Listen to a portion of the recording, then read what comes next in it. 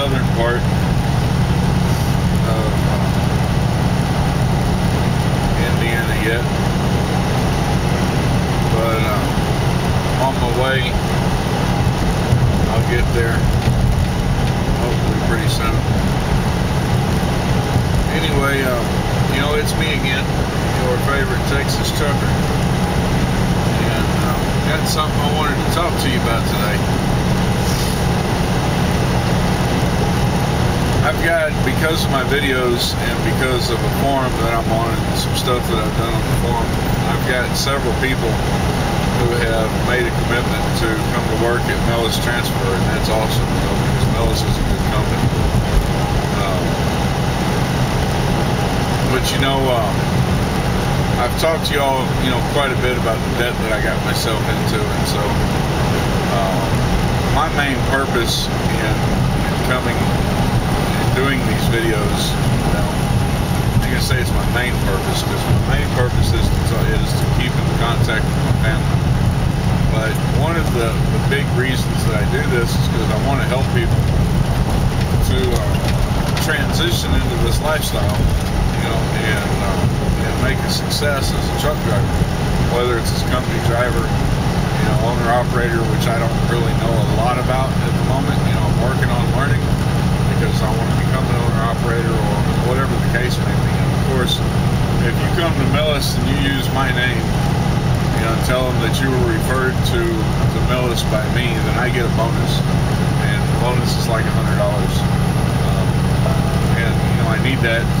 You know, every penny that I get helps me get closer to being out of debt. You know, and so anyway, I've had a lot of people that have contacted me, you know, and they've said, hey, you know, I'm starting school at Millis, or I'm going to school at Millis, or I've gone to school and I'm at, you know, the Millis Academy, and I put your name down as a reference, you know, and I'm like, man, that's great, you know, and I appreciate it, because, you know, I need that to help pay off the bills that I have, you know, and I don't do this for the references. I do it to help people, but the references, you know, definitely help me, you know, and man, I really appreciate it, you know, when you guys put me down as a reference.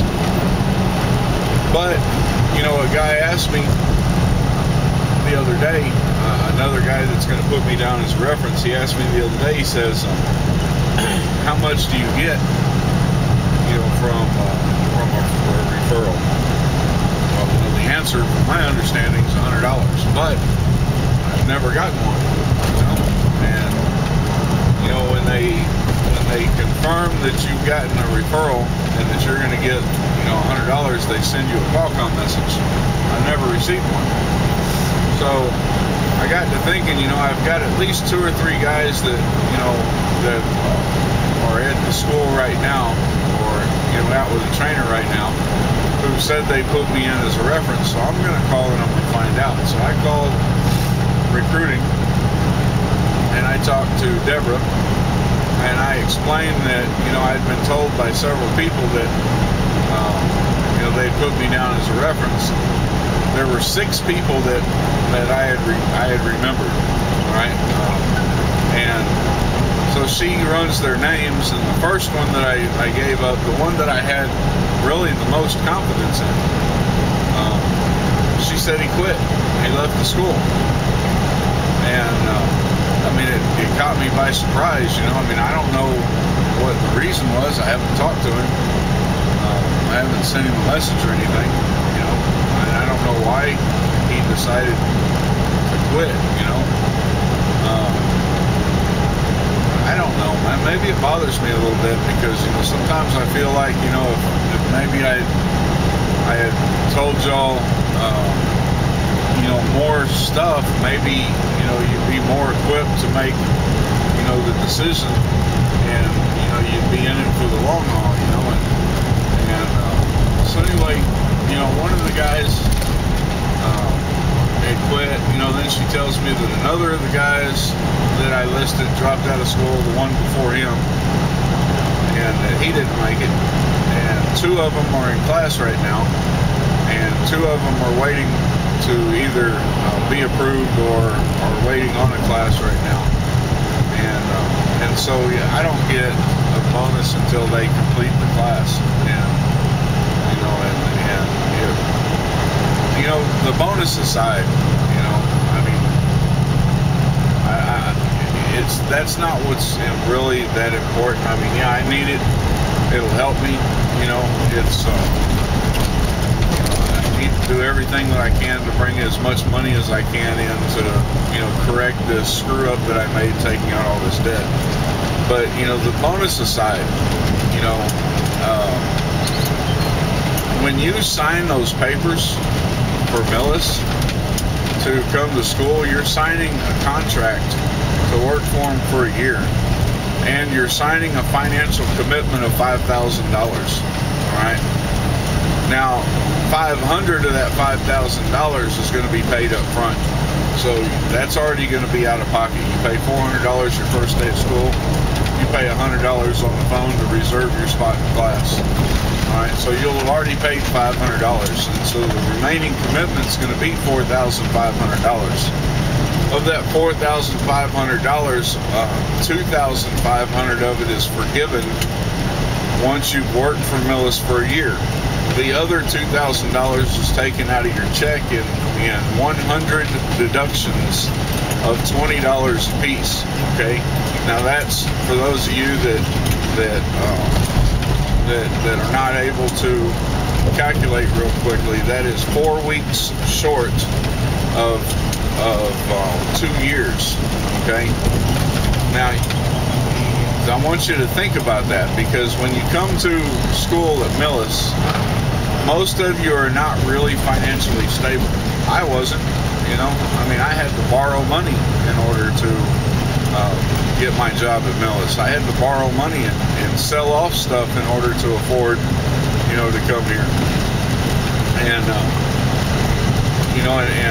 and when you make that decision and you quit, then you have automatically, instantly accrued a $4,500 debt. And a debt that's you're not getting anything for, because you quit before you even got your CDL. It wasn't just that you quit, but you quit before you even accomplished what you went to the class to quit. If you got your CDL and then you decided that working for Millis wasn't really for you, and you left and you went and got another driving job somewhere else, well, then at least the $4,500 that you're going to have to pay back at least went towards something, But if you quit before you even finish the class, then you get nothing out of it. You get nothing out of it, you still have to pay $4,500. And, it's just, I want y'all to stop, all right, and think. And I want y'all to, to weigh the consequences of this type of a job. And, I want y'all to decide for real whether or not you're able to, to do this over the long run. So I'm going to lay out some things for you. All right. For those of you who have families, especially if you're young and you haven't been married very long. For those of you who have families, wives, husbands, children, daughters, sons, whatever, you really need to get together with your significant other, whoever the significant other might be, whether it's a husband or a wife. You need to consider the needs of your children, all right, if you have children. And then together y'all need to make the decision. This is what you're going to be. This is what the decision's going to be.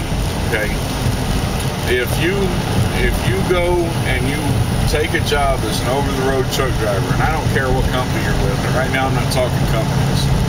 If you're going to take a job as an over-the-road truck driver, understand that you are not going to make money unless you stay out for an extended period of time. Right? Let that sink in. Let that sink in and understand it, because that is what this job requires. this time out, as I'm making this video, I will be out for 5 weeks. 5 weeks without seeing my family. 5 weeks without touching my wife. 5 weeks without hugging my kids. 5 weeks without eating dinner at home. 5 weeks without sleeping in my bed. 5 weeks. That's how long I'm going to be out here. That's 5 weeks of not going to football games or karate practice or, sitting down and watching TV and eating popcorn with the family. 5 weeks of not being around your family. That's how long I've been out here this time. And 5 weeks is short. Some companies require 6, 8, 9 weeks. There's some people that stay out for 3, 4 months at a time.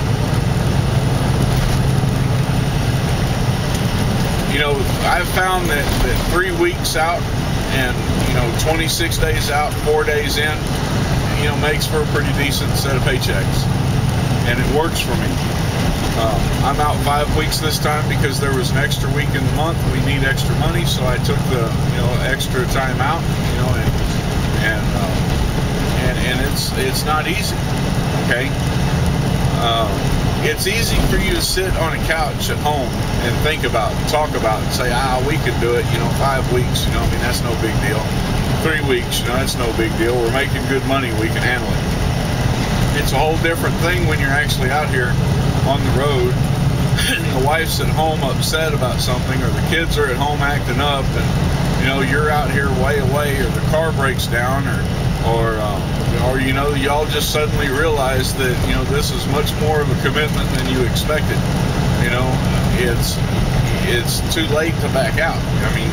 It's too late for you to say, I didn't know it was going to be like this. I can't handle it. You've got to understand up front, from the very beginning, all right, before you ever start, that you're not going to be home. Okay, get that through your thick ass heads. You are not going to be home.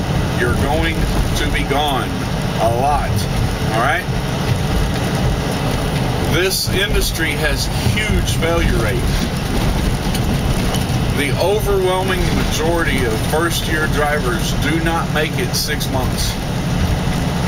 They quit or they get washed out before that time occurs because they don't realize the cost of being out here on the road in time away from family. Get that through your head, because you're wasting your money, you're ruining your credit, and honestly, it's a stupid move to and I'm sorry if this offends anybody, because I'm not meaning to offend anybody, and I'm not meaning to call anybody stupid, but it's a stupid move to accumulate $4,000 worth of debt, $4,500 worth of debt that you're not even going to use to even get a CDL.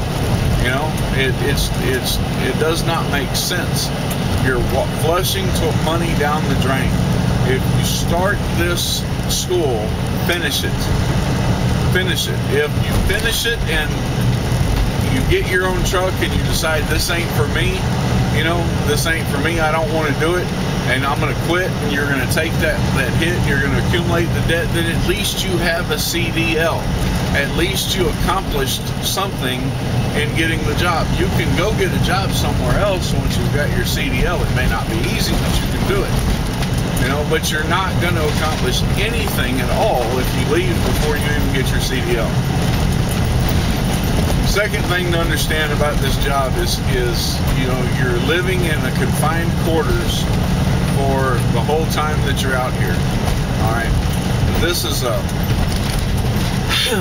essentially, I don't know, maybe 8 foot by 7 foot box, something like that. An 8 foot by 7 foot box, barely bigger than a prison cell.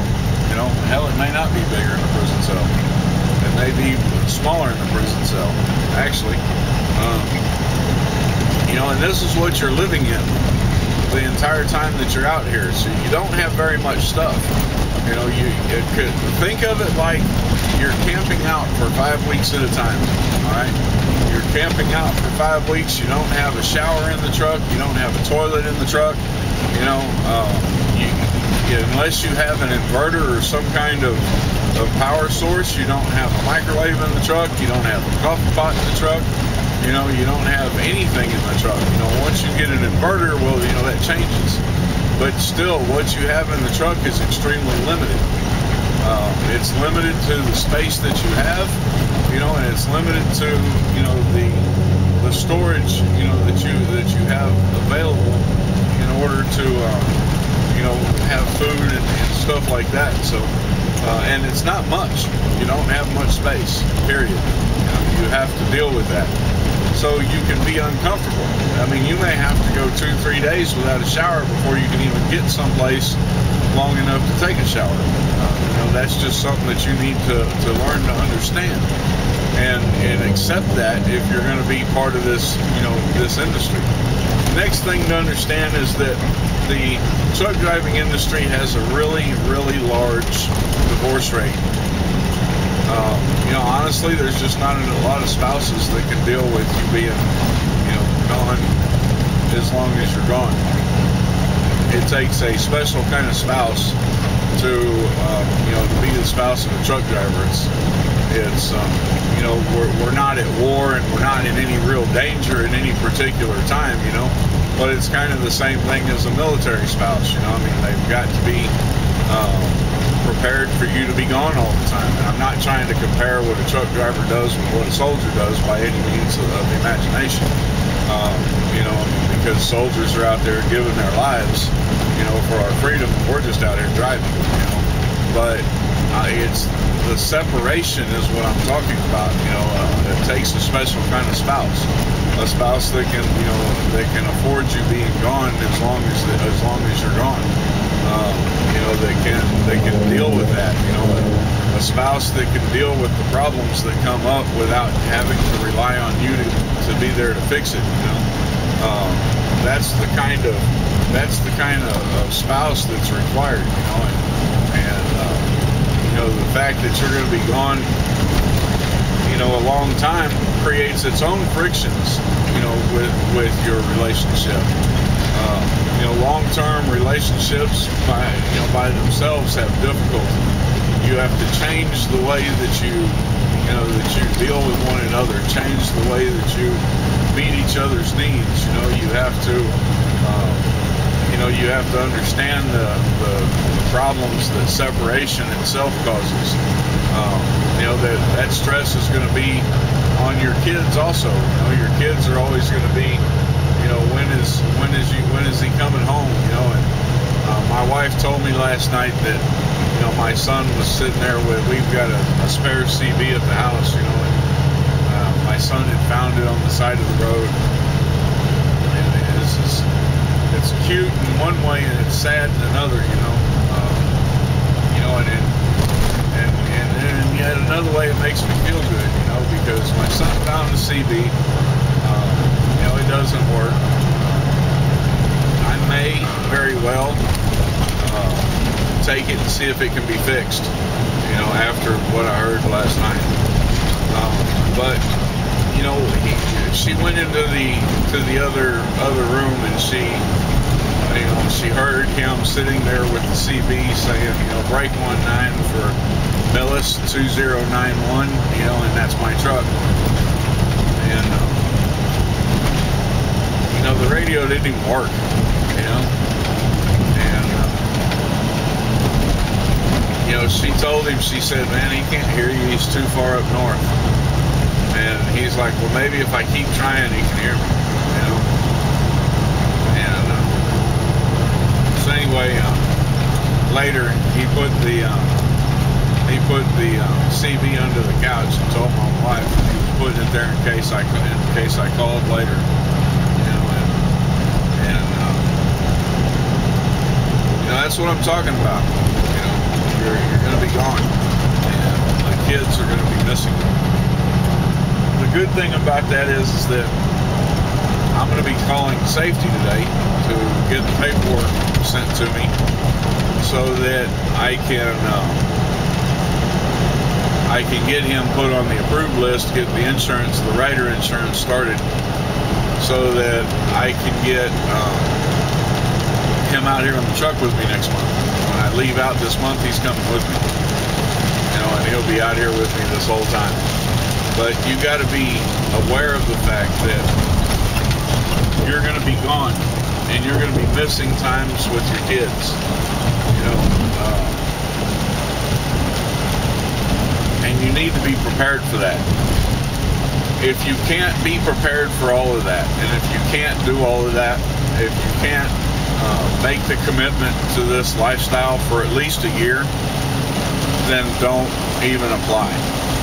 Don't even apply for the job. You know, just admit that you're not going to be able to do it, and that you're not going to be able to give that much time away, and find you something else that you'll be happy with doing, because this job, it requires a commitment,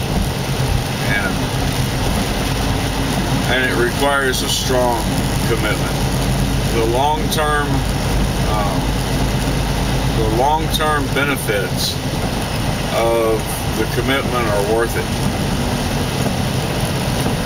but it takes a long time to get there to that.